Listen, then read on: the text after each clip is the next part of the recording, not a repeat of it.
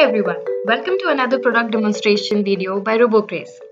Today, we'll be working with the Flick Hat, which is basically a 3D gesture input device that uses a MGC3130 capacitive sensor. So, let's start off with assembling the Flick Hat with Raspberry Pi. We use the spacers and screws provided in the box.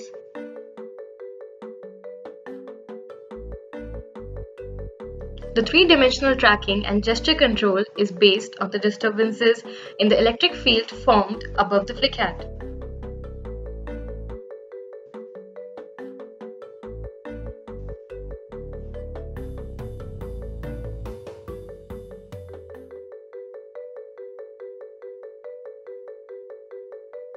After completing the assembly, we move on to the programming part. Connect the Raspberry Pi with your laptop using LAN cable and power it on. Open PuTTY and log into your Raspberry Pi. Open the Flick Hat documentation on GitHub and copy the command to install the Flick Hat library to your terminal window.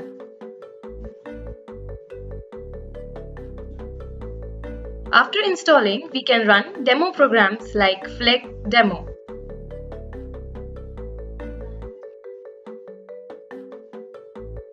Now, we can see an interface that appears with X, Y, Z coordinates and few other parameters.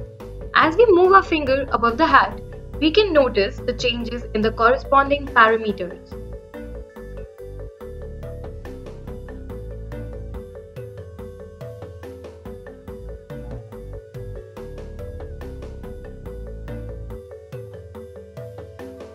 Now, let's try something interesting. We change our directory to the Flick folder, which contains the Flick library Python file, and we make a new program.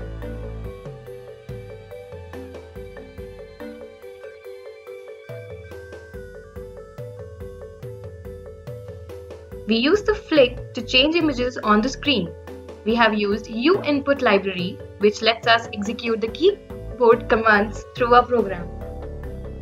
We define the left and right arrow key of the keyboard as our device inputs, and according to the Flick direction, we emulate the left or right arrow key.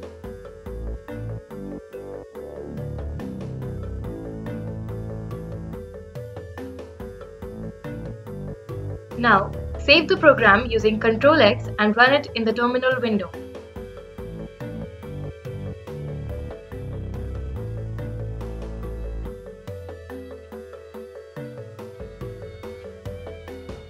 We will navigate to the Pictures folder of the Raspberry Pi and open an image.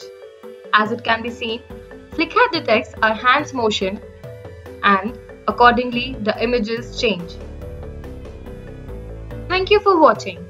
Visit our website robocraze.com for more cool projects, blogs and videos.